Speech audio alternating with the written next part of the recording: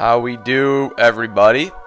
We are in the second part of the Great Ride, and this, I believe, is the 8th part overall in the Attila the Hun Conquerors expansion walkthrough. And in the last part, if you didn't remember, I ransacked some villages.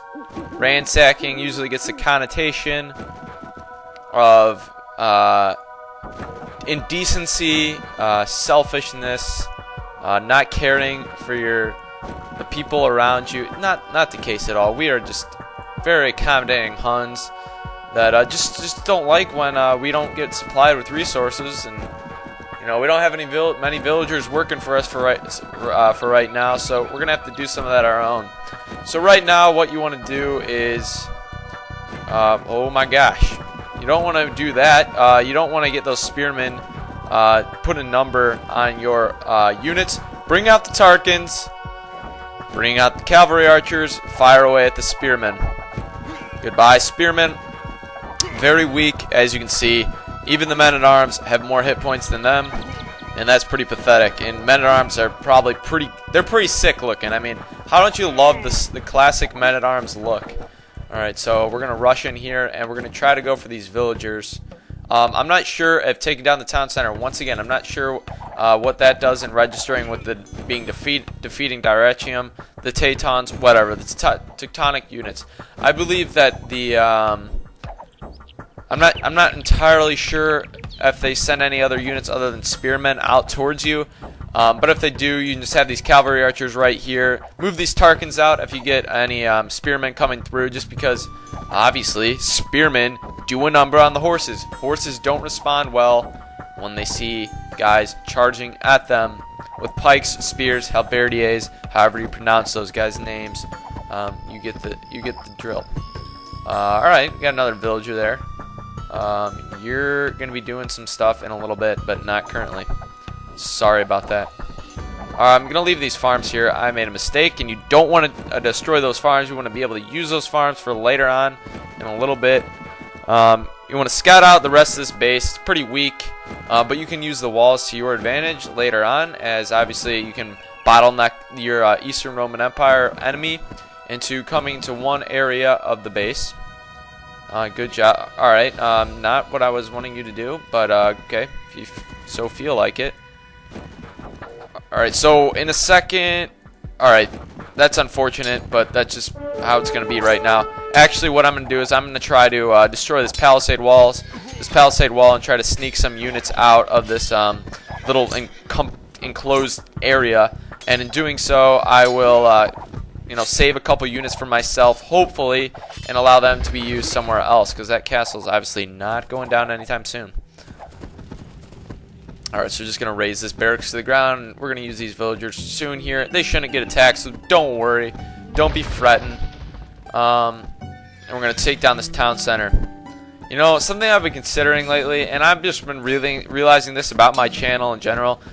There's been the information that I tell you guys, should I do this, should I do that, or I report I'm going to do this walkthrough, I end up not doing it, or there's some walkthroughs I've discontinued or just stopped doing in general, Red Alert, kind of Halo, and I want to just clean that stuff up. Like, there's some pieces of work that I'm not really satisfied with, totally, like Pokemon Yellow, I feel like I cut short a little bit, and I was wondering if you guys, I'm obviously continuing Age of Empires 2, and that's going to be my major walkthrough, but I was wondering if you wouldn't mind. If I'm going to do Halo, I don't want to start off where I am right now at part 41. I made 40 parts. I'm kind of upset with that thing. It's just sitting there. No one's going to watch that crap. That wasn't good commentating. That wasn't intriguing. I wasn't getting you guys involved.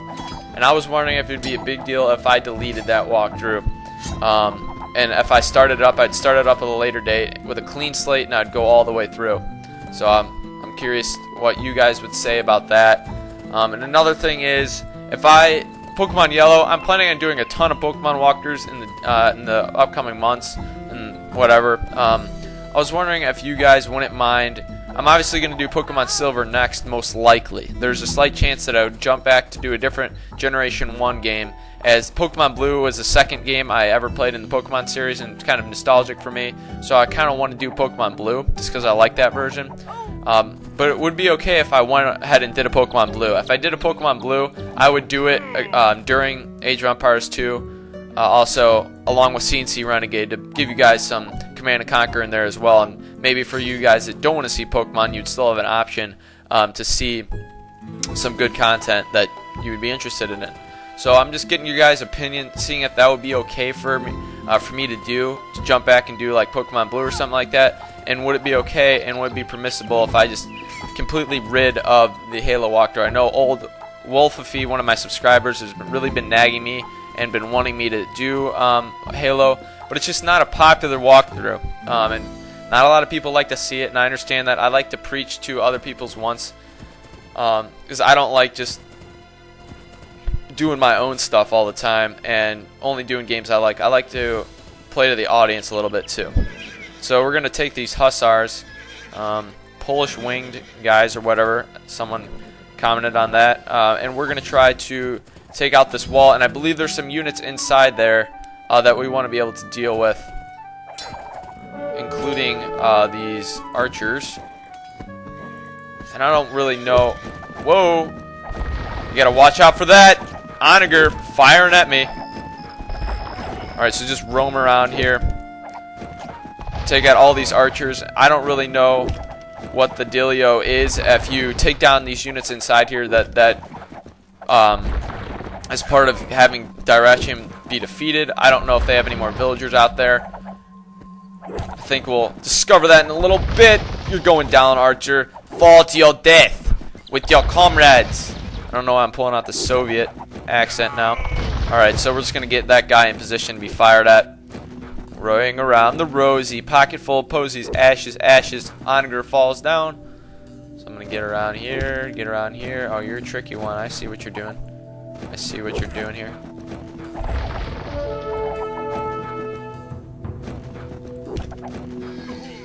Whoa, Archer actually killed the guy. I thought you were useless.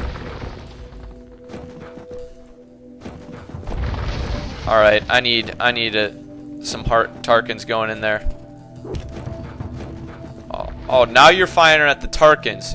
You're switching up your game on me now.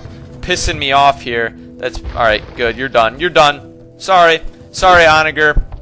Heard that you don't fare so well against cavalry. Alright, goodbye. Game is up. Alright, so I think now would be a pretty good time to move in with the villagers, build up my own base over in their walls. Obviously, we got that castle to deal with, so that's kind of the big elephant in the room, chilling there still. But we'll branch out here and build another base pretty soon. But for now, you gotta just find the rest of Dyracchium. I'm not sure if they jump back into this base over here, but one thing to check out if you're in this kind of situation, you can check out down here at their score. If it goes up or down or whatever, you can tell if they're continuing to produce units or not. So this is a good rate. That's a good way to monitor what's going on. And his owl. Let's bring this down. And I'm considering doing CNC Renegade next as a supplementary walkthrough. I'm still gonna just work solely on Age of Empires for a little bit more, but in the near future I am considering starting up another one. And I'm wondering if CNC Renegade would be a good choice. So just throw your 2 cents in there. You can be useful and help me build a wall. Plop this wall down, and because of this, they will be bottlenecked, excuse me, to this one area of your base, because obviously the rest of these gates are their allies' gates, and I don't believe they open for them. If they do, you can just make a slight adjustment to that. And I'm just gonna kill that villager that's pissing me off. I need Thessalonica to be defeated. Same with Dyracchium. I don't really know what they're hanging on to. Probably it's the castle. Very, very high chance that it's the castle. Let's continue building these guys. And pretty soon, I recommend also building a town center down here. You pop a town center down there, get some gold, get yourself, kick these gray men out of there, build up a little base. I don't know if you want to throw some castles down, if you got enough stone laying around, whatever that may be. But go ahead. Next on the agenda is to crank out some villagers, and eventually we get some P-turds up, and we'll take down that castle because that's just nagging me. And to do so, we can exploit this patch of stone over there. Stone, please. Alright, apparently that objective has been completed. Now that we have a base, we must train many riders to withstand the Roman attack and then go on the offensive. Oh, really? Thanks for your intelligent talk there. It's always important to have smart Huns around me. Alright, so bring the rest of these villagers out. You're going to use the villagers that we're going to produce here in a second for another objective, which would be to do some stuff in your base, resource gathering, things like that. And the first priority is to get a castle up, obviously.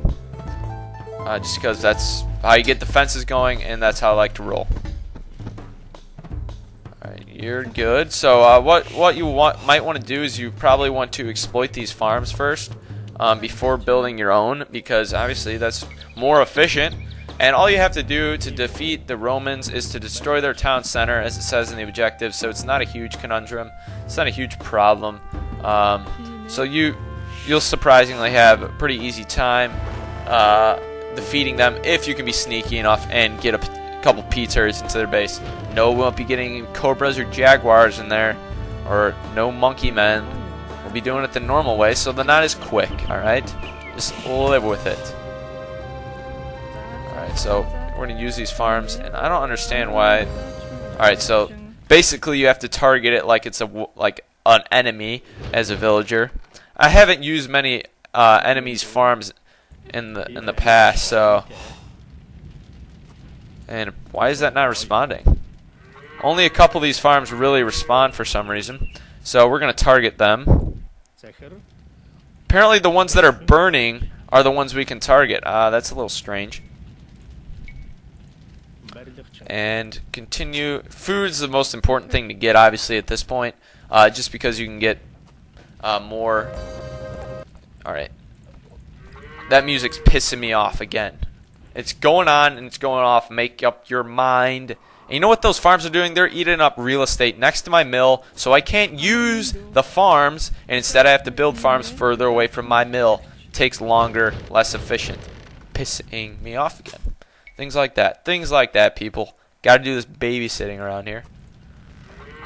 And yes, there's another farm not being farmed, and that was some weird dialect there's thrown in there. Alright, so find the remaining ones that work for you. And there's plenty over there, but I'm not going to go venture out that far quite yet. Instead, there's no wood, obviously, in the vicinity other than over here.